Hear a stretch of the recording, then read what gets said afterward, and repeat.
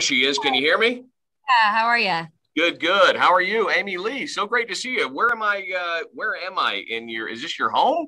Yeah, this is the studio out back. Very cool. I The love it. I creative love it. It room. almost looks like my upstairs loft at my apartment, my Yeah, condo. yeah.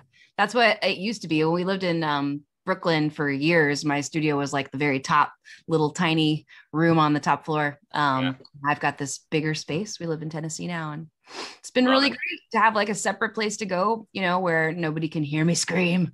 Yeah, no doubt, no doubt. Well, congratulations on everything, Amy Lee from Evanescence, and what a long and illustrious career. You've done a great job. You've got such an amazing God-given talent. So, congratulations on everything for utilizing that in the right way. Mhm. Um, and congratulations on the Bitter Truth, the new album, and the song "Better Without You." I'm curious, how personal is that song? I mean, is it written from a first-person perspective, as in a true story about a relationship you once had? It's Or more like a commonality? well, there's commonality in the fact that it's not all directed at one person. I actually kind of split the song into sections about different obstacles, different monsters to slay along the way in my journey. So like verse one is early days, what I was up against, and the second verse is the next chapter, fighting against the man, and then Mm-hmm. the third one was more present day. I sang that bridge. It's over. Your time is over now. The day that man was just taking real meaning in the moment. So it's a journey. So it is about a lot of things, but it is all very personal to me. Very cool. So you initially met up with Ben Moody back in '94 at a Christian youth camp. I'm curious that the only reason I bring that up is I'm curious as to how your faith has been tested throughout the whole COVID thing. Um, wow, that's quite a question. Yeah.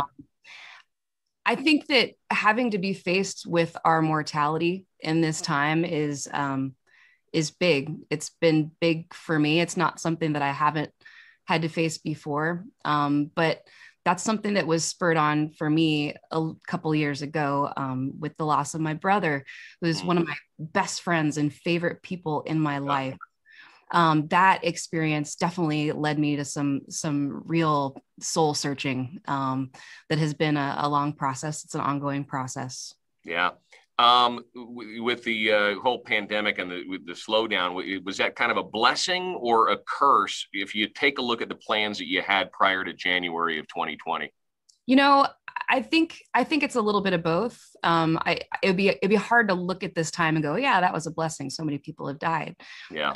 but I really feel like we made the best of it. And looking at the bright side of it, it forced us into a place that for me, like isolation and lockdown, and that's kind of what I need as a very primary part of my creative process. Mm-hmm. So I just went for it in a way that there would have been a lot of other distractions and interruptions if we had gone on with our plans and gone on tour. We'd recorded 4 songs, and we were going to then go on tour for a while with Within Temptation in Europe, and then come back and do some more writing. And it was sort of like album making light, like we weren't doing it full on Yeah. like we actually did. So when everything got postponed and shut down, we were like, okay, we're not going to wait a second, we're not going to waste a day. And there's taking that mortality thing into the equation. For me, I took it as a fire, like the whole thing, like we're all in something that we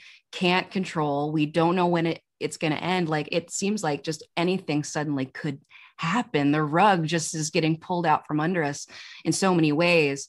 It made me feel like there's no time to lose. Like we're going to take that and live every moment. And I want to make another album. I want it to be the best thing we've ever done. So let's go. So I Mm-hmm. really just spent every day either in here or at Nick Raskulinic's studio, who we're in the same town now. So that was an incredible blessing. So I definitely think we made the best of it. Very cool. Your biggest songwriting partner in the band today, who would that be? That's an interesting question. It's changed. It's become more open than sort of a duo partnership like it used to be. Yeah. Um, I like to most of the songs start sort of from a place of me writing on my own and getting like a foundational idea, like a chord progression or a verse or a chorus groove, and then bring it in and having us make it together really as a group. So then there are other songs that we literally, we're in a place now where we can speak each other's language and work together and be patient with each other and encourage each other and challenge each other, that we can actually jam in the moment and make stuff happen. That started really happening for the first time on our last self-titled album. That's part of the reason it was a self-titled album. Really felt like us becoming a real full band for the first time in a lot of ways. So this was a cool experience. Songs came from everywhere. And I couldn't say that one was really more than another. Yeah. And technology, I think, has been kind of a blessing and a curse. Being a musician myself, up until 20 years ago, the way you wrote songs was getting into a room, getting sweaty, cranking it up, and someone's got a riff and the band just jams on something. And then you kind of, when you go into the studio, you distill that down with a great producer who becomes like the fourth or fifth member of the band, right? And nowadays, you can pretty much just send stems, over the internet to different people who've got Pro Tools, and they can import that stuff. True. So you're telling me, Amy, that the self-titled record was more of you guys actually jamming in a room together and coming up with ideas that way? Yeah, it was more of a group effort than it ever had been before. And that something about that was for me to feel that kind of trust for all my other bandmates, and also just being comfortable enough in myself as an artist that I wasn't afraid to suck or come up with a dumb idea in front of people. When I was younger, that was just something I was like more guarded about. Like no one will know if I spend like a week getting one little tiny cool idea out by myself and then bring it to the table like it's no big deal. Now it's kind of like, well, you just go. I know there's good stuff in me, and don't be afraid. You got to suck in front of each other before it's going to be good. That's just how it is. And we've all been together for a long time and know each other and trust each other that way. Yeah, totally. My wife, I've kind of bucked the whole The Voice or American Idol thing. It's something that my wife has typically watched in the past, but the pandemic has forced us to not do a whole lot of anything. And when those seasons are out, then I'll sit down on the couch and begrudgingly watch it with her. There's some tremendous talent there. If somebody from American Idol or The Voice asked you to come along as a celebrity mentor or maybe a judge, is that something that you would be into doing, or is that something you go, yeah, probably doesn't fit my image? I don't think it's as much about my image. I think that would be great exposure. It's just not really my style. I have a hard time like casting judgment, even if it's all positive. It still feels, I don't know.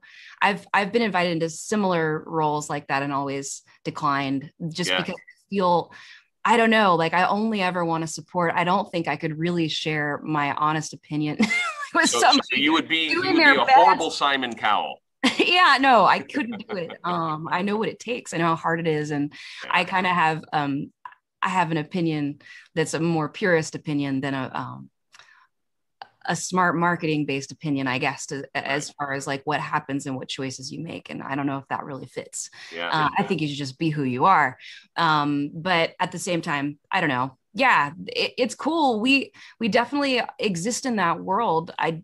We get asked very often, to have our songs used by contestants, and it's fascinating and a huge honor. It's cool to be a part of that culture and watch that happen. Yeah. I would imagine the first question is, or the first statement is, wow, how cool, what an honor. And second question is, how much?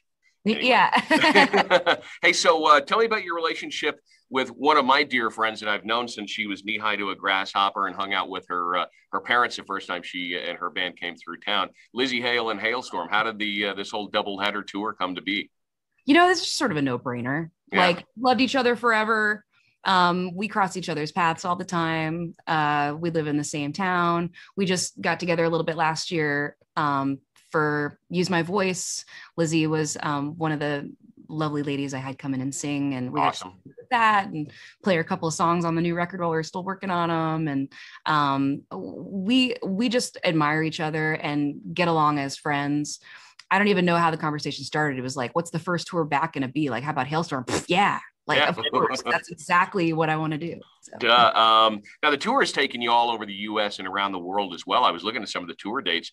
Any places on the schedule that you've never been to that you're super excited to go and check out? Well, our tour with Halestorm is just U.S., but we have another tour scheduled with Them Temptation that's in Europe. Yeah. I don't think there's a country on there that we haven't been to, but it's like especially now, Yeah. not having been able to go. By the time we go on that tour, it'll have been a 2-year delay. Yeah. I mean, I can't even, that's never happened, not even close to anything like that. So we're dying just to go and travel. Yeah. Like it's gonna feel so good once we finally get back there. Yeah. So is there a particular city over in Europe that you're like, man, yeah, we can do a show here, but I want to spend the rest of the week just exploring? Well, we added Spain and I think Portugal as well. I'm trying to remember it back now. At least Spain. We added them because they weren't on the main one, and we just have to. Yeah. Like, I love Spain so much. That's where we shot the My Immortal video. Mhm. I even speak just a little bit of Spanish growing up in South Florida. Muy So poquito. like yeah, un poquito. Enough that like I feel like I can go like shopping and kind of like do it, you know. And I think that that's just a place that we all really love to go to, and the fans are massive there. And for some reason, they have a couple of different times been left off of the routing of the tour, and I just knew we couldn't do it to them again. So okay, I'm curious, who would you say right now today is the most influential female presence in your life? aw, well, God, that's hard. Like in my life. Yeah, I mean, I could be your mom, or it could be. I want to say my mom. It's a kind of a toss up.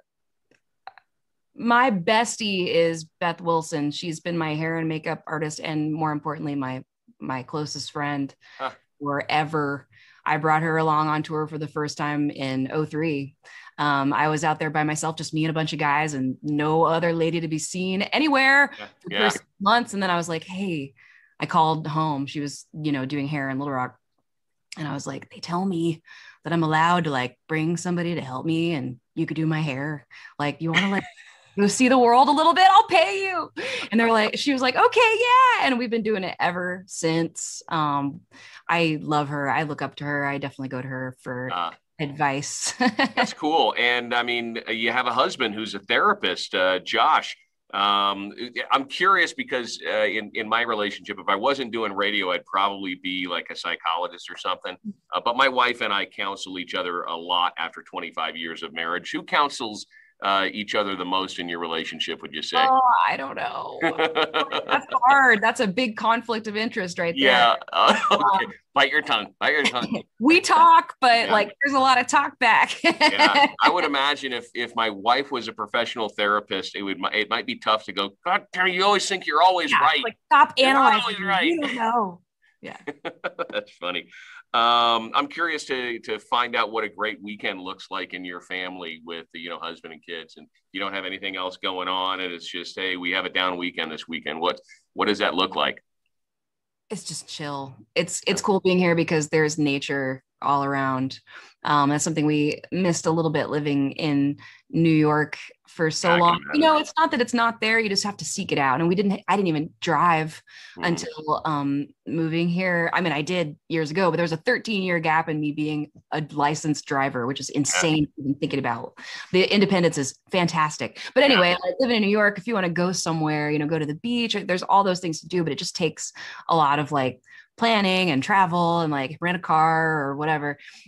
So here I just going on a little hike, like taking Jack to a nature park and like finding a waterfall or cool. Having a picnic. Yeah.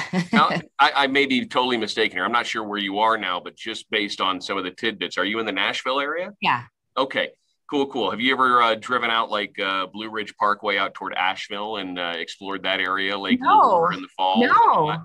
Oh, no, I have to. That'd be a great weekend trip for you guys. I think my dream, which we haven't done yet, but like my favorite is getting out on a boat, like being in the water. I got to find like how, I think once we break the ice of like discovering like the way to go do that easily, like it's going to happen all the time. Absolutely.